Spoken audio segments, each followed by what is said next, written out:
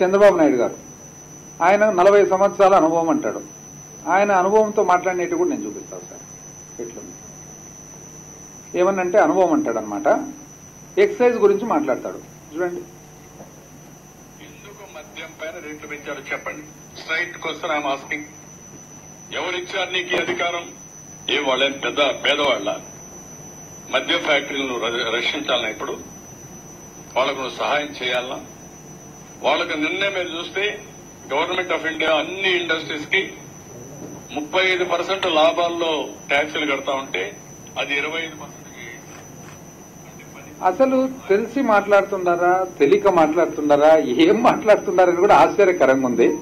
ఎవరు పెంచినారండి? ఫ్యాక్టరీలకు, మద్యం సప్లై చేసే ఫ్యాక్టరీలకు ఎవరు పెంచినారు? జరిగినదేమి? పాత రేట్లు ఎప్పుడు అది సెట్ చేసిండేది? ఎక్సైజ్ డ్యూటీ 78% నుంచి స్టాగరింగ్, కొద్దిగా ఎక్కువలు తక్కువలు అన్ని కూడా జీవో నంబర్ 394 394 ప్రకారం 2015 సంవత్సరంలో ఫిక్స్ చేసినది ఈ రోజుకి ఉంది. వ్యాట్ వచ్చేసి అది కూడా కొంచెం వేరియింగ్ 190, 150, 140 ఒక్కొక్క కేటగిరీని బట్టి అది ఎప్పుడు 2015లో అడిషనల్ ఎక్సైజ్ డ్యూటీ అని పెట్టినారు. అది ఎప్పుడు 1/7/2017 2017 నుంచి ఉంది. ఈ రోజు ప్రభుత్వం టేక్ ఓవర్ చేసింది. ఎస్, టేక్ ఓవర్ చేసిన తర్వాత ఇంతకు ముందు రీటైలర్ కు మార్జిన్ ఏదైతే 10% ఉందో ఆ 10% మార్జిన్ కాస్త 6%, 4% రెండు రకాలుగా చేయడం జరిగింది. 6% ఏమో రీటైల్ మీద వచ్చిన ఏదైతే లాభం ఉందో అది ఏపీబీసీఎల్కి వస్తుంది, ఆంధ్రప్రదేశ్ బ్యూరీస్ కార్పొరేషన్ కంటే అర్థం ఏమి అది ప్రభుత్వానికి వస్తుంది. 4% ఎందుకు ఇచ్చినారు? 10లో 6 పోతే అది ఏపీబీసీఎల్ ఇది నడిపేదానికోసం, అంగళ్ళు నడిపేదానికోసం. ఇది కాక ఒక్కొక్క సీసాకు 20 రూపాయలు, 40 రూపాయలు, 60 రూపాయలు మాదిరిగా ఏఆర్ఈటీ అని కొత్త ట్యాక్స్ పెట్టడం జరిగింది. అంతే తప్ప ఇవన్నీ కూడా ఈ 10% మార్జిన్ గాని, ఈ 20 రూపాయలు, 40 రూపాయలు ఏఆర్ఈటీ ట్యాక్స్ గాని ఇది ఎవరికి పోతుంది? ఇది ఏపీబీసీఎల్కి పోతుంది. ఏపీబీసీఎల్కి పోతుంది ఎవరికి? ప్రభుత్వానికి పోతుంది. అంతేగాని మద్యము తయారు చేస్తున్న వాళ్లకు ఎక్కడికి పోతుంది?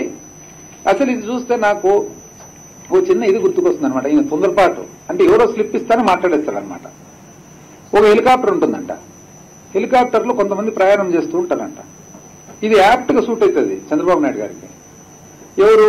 ఒక గొప్ప మనిషి అమర్త్య సేన్ మాదిరిగా ఒక ఎకానమిస్టు, ఒక గొప్ప క్రీడాకారుడు సచిన్ టెండూల్కర్ మాదిరిగా ఒక క్రీడాకారుడు, ఓ రాజకీయవేత్త మన చంద్రబాబు నాయుడు గారి మాదిరిగా ఒక రాజకీయవేత్త, ఒక గొప్ప రామకృష్ణ పరమహంస మాదిరో లేకుంటే మదర్ తెరీసా మాదిరో ఒక గొప్ప వ్యక్తి, ఒక స్కూల్ పిల్లోడు. వీళ్ళు 5 మంది హెలికాప్టర్లు పోతుంటారంట. అది ఎందుకు 4 పారాషూట్లు ఉంటాయంట. పారాషూట్లు అయితే పైకి పోయిన తర్వాత హెలికాప్టర్ కొద్దిగా ప్రాబ్లం వస్తుందంట. ప్రాబ్లం వచ్చిన తర్వాత పైలట్ ఉండేసి ఇంకా లాభం లేదు, మీరు పారాషూట్ వేసుకొని దుంకేయండి అంటారంట. అమర్త్య సేన్ మాది ఎవరైతే గొప్ప ఎకానమిస్ట్ ఆ టైప్ ఉంటుందో ఆయన వెంటనే వేసుకొని ఎకానమీ లేకుంటే ఎకనామిక్స్ లేకుంటే ప్రపంచం ఏం కావాలి, నేను అవసరం ప్రపంచానికి అని చెప్పి వెళ్ళిపోతాంట పారాషూట్ వేసుకొని. సచిన్ టెండూల్కర్ మాదిరిగా ఉన్న క్రీడాకారుడు ఎవరైతే ఉంటారో ఆయన అసలు క్రికెట్ లేకుంటే ఎట్లయిపోతుంది, భారతదేశం ఏం కావాలా, క్రికెట్ లేకుంటే అని చెప్పి ఆయన తీసుకొని పోతారంట. అసలు నేను లేకుంటే ఆంధ్రప్రదేశ్ రాష్ట్రం ఎట్లా, నేను లేకుంటే అసలు భారతదేశం ఎట్లా అని చెప్పి మన చంద్రబాబు నాయుడు గారి మాదిరిగా ఉన్న మనిషి ఆయన కూడా వేసుకుని వెళ్ళిపోతారంట. ఇంకా మిగిలినది ఎవరు? పెద్ద మనిషి ఒకరే కదా. ఎవరు? రామకృష్ణ పరమహంస మాదిరో లేకుంటే మన మదర్ తెరీసా మాదిరో పెద్ద మనిషి మిగిలి ఉంటారు కదా. వాళ్ళుండి బాబు నాయన పిల్లోడు, స్కూల్ పిల్లోడు ఉన్నాడు కదా, స్కూల్ పిల్లోడికి చెప్తారంట, నాయన మాకు ఆ వయసు అయిపోయింది, నీకు ఇంకా చిన్న వయసు కాబట్టి ఈ ఒక్కటి మిగిలిన పారాషూట్ తీసుకొని నువ్వు అంటే, లేదులేండి మదర్ ఏం పర్వాలేదు ఇద్దరం పోదామంటారంట స్కూల్ పిల్లోడు. అంటే అదెట్లనైనా ఉండేది ఒకటే కదా, ఇప్పటికైనా లేట్ చేయొద్దు ఎందుకంటే నీకు భవిష్యత్తు ఉంది కాబట్టి నువ్వు వెళ్ళిపో, నాకు అయిపోయింది, నా వయసు అయిపోయింది అంటే, లేదు మదర్ 2 ఉండే ఇద్దరం పోదాంలే అంటే. 2 ఎక్కడి నుంచి వస్తా అంటే, ఆయన చంద్రబాబు నాయుడు గారి మాదిరి ఉన్న వ్యక్తి చాలా తొందరగా నా స్కూల్ బ్యాగ్ వేసుకొని దుగ్గినాడు అని. ఇట్లా ఎవరు చెప్పినారు ఇవన్నీ? అసలు ఎవరు చెప్పినారు రేట్లు పెరిగినాయని చెప్పేసి? ఏపీబీసీఎల్కు పెరిగింది. దానికి మళ్ళా ఏమనంటే అసలు స్ట్రైట్ క్వశ్చన్ అంటాడు, మీకు ఎవరిచ్చినారు అధికారం అంటే, ఎవరిస్తారు అధికారం? ప్రభుత్వానికి అధికారం ఉంది. మరి మీరు వాడిలో అధికారం 78% మీరు మీ అధికారంతో కదా ఫిక్స్ చేసినది.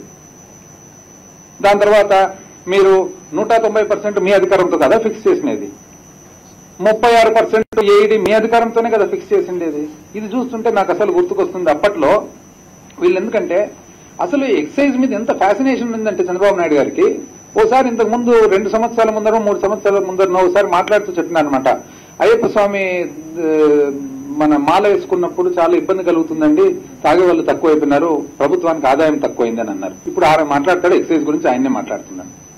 ఇంతకుముందు రోసయ్య గారు కూడా బాగా చెప్పినారనమాట. ఒకసారి ఇదే మద్యపాన నిషేధం అని మాట్లాడుతుంటే వీళ్ళు తెలుగుదేశం పార్టీ వాళ్ళు, అయ్యా రోసయ్య గారు బాగా చెప్పినారు, అయ్యా ఇంతకుముందు ఎప్పుడో దుకాణాలు ఎక్కడ ఉండేటివి, ఊరు బయట ఎక్కడ ఉండేటివి, తాగే వాళ్ళు ఏదో దొంగగా ఎవరికి కనపడకుండా పోయి తాగి వచ్చేవాళ్ళు, అది తప్పు అని భావించి మీరు వచ్చి తాగేది సులువుగా చేసి దానికి మంచి పేరు వరుణవాహిని అని పెట్టి పొట్లాల రూపంలో స్థితిసంచుల్లో ఇచ్చి ఎక్కడంటే అక్కడ సప్పరించుకునేదానికి గుడుపు అని వేసుకునేదానికి అవకాశం కల్పించి ఈ రోజు మీరా మాట్లాడుతుండేదని చెప్పి రోసయ్య గారు బాగా చెప్పినారనమాట. ఆ రోజు ఈ రోజు yes we are committed to prohibition.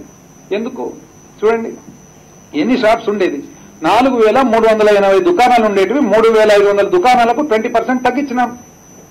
ఈ ప్రభుత్వం తగ్గించినాం. This is on the way to prohibition. దాన్ని అప్రిషియేట్ చేయకుండా I'm asking you straight question అంటే స్ట్రైట్ ఆన్సర్. మళ్ళీ అసలు ఇప్పుడు మేము అడుగుతున్నాం, రాష్ట్రం అంతా అడుగుతుంది స్ట్రైట్ క్వశ్చన్, మీరు ఇల్లీగల్ కన్స్ట్రక్షన్ ఇంట్లో ఎందుకుంటున్నారండి అని. నది ఒడ్డున ఇల్లీగల్ కన్స్ట్రక్షన్ ఒక ఇండ్లు కట్టి ఆ ఇంటిని మళ్ళీ మీరు ప్రభుత్వ డబ్బులతో దాన్ని డెవలప్మెంట్ చేసుకొని దానికి మీరు ఏ విధంగా అంటే మీరు ఒక రాష్ట్ర ముఖ్యమంత్రిగా ఉన్నప్పుడు డైరెక్షన్ మీరు ఇవ్వాలన్నా, మీరే ఒక ఇల్లీగల్ దీంట్లో ఉండాలన్నా ఇంట్లో. ఆ స్ట్రైట్ క్వశ్చన్ కి ఇంతవరకు ఆన్సర్ లేదు.